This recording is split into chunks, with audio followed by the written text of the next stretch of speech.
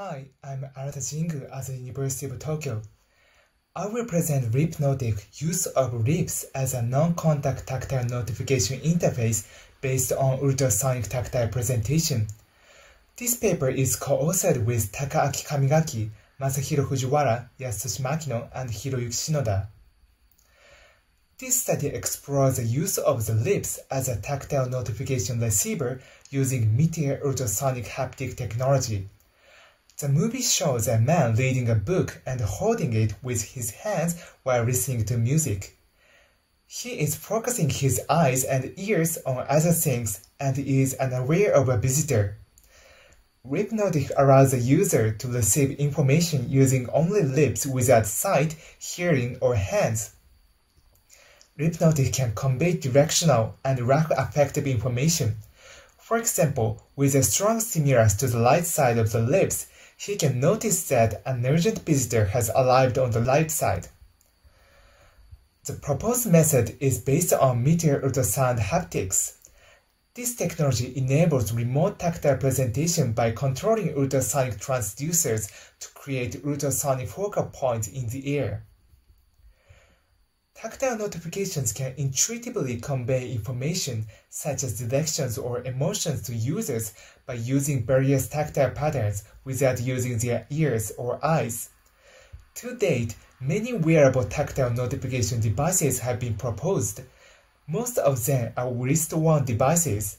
In addition to that, finger-worn and ear-worn notification devices have also been developed.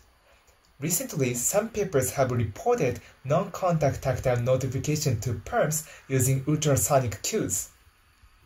Non-contact tactile notification can reduce the physical burden on users, which is one advantage of wearable tactile notification methods. Previous studies have focused on the perms as main targets for non-contact tactile notification. However, when considering non-contact tactile presentation to the hands, there are two issues. The first is that the hands are constantly used for many other tasks in daily life, such as holding, grasping, and manipulating objects. The second is that the fingertips and palms, which are the most sensitive parts of the hands, are often facing or closing inward, even if they are not doing anything, making it difficult to stimulate them from the outside. We focused on non-contact tactile notification to lips. They have high tactile sensitivity comparable to the palms. In addition, compared to the palms or fingertips, the lips are constantly exposed outward and less occupied in daily life. In terms of the balance between tactile sensitivity and occupancy, lips can be another effective place to receive non-contact tactile notification from the outside. Our previous work investigated basic tactile perception characteristics of lips in mid-ear ultrasound haptics. The lowest tactile thresholds were achieved as the berry-shaped area of the lips in terms of location. It will be due to the multiple refraction of ultrasonic waves in the berry-shaped structure between the upper and lower lip. So, in this study, we formed an ultrasonic focal point as a berry-shaped area. Let me explain how to determine the 3D coordinates of the point to be stimulated. First, we acquired the 2D coordinates of three main points of the lips by processing the 2D image with a facial landmark detector. Next, we obtained the 2D coordinates of division points by respectively dividing the straight line from the left commissure to the center and the straight line from the center to the right commissure into some equal parts. Finally, by combining them with the depth information from the depth sensor, we can calculate the 3D coordinates of each division point. From these point coordinates, we can select the point to be stimulated according to each purpose. In the first user study, we examined the feasibility of directional information notification with an ultrasonic tactile cue presentation on the lips.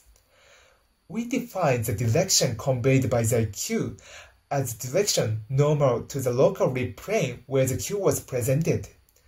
In each experimental flow, we chose a target point and stimulated a division point facing towards the target point.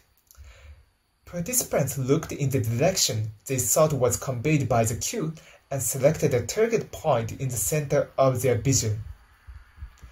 As the experimental result, the system could transmit directional information with an average accuracy of within ± 11.1 degrees in the 120 degrees horizontal range without prior mapping. Considering the human's field of view, this result means that the system could transmit the direction with sufficient accuracy. In the second user study, we investigated the affective effect of different ultrasonic haptic cues on the lips. As a result, stronger stimuli elicited more unpleasant and more excited emotion than weaker stimuli. Spatiotemporal patterns showed no significant differences. LipNotif allows the user to receive information using only lips without sight, hearing, or hands. Also, it doesn't require users to wear or bring anything in advance. By combining directional and emotional cues, LipNotif can open new and useful interactions, such as notifications during work, calling in the waiting room, and tactile feedback in automotive user interfaces. I've presented our new work LipNotif, which explores the use of the lips as a tactile notification receiver. Please check our paper for more details.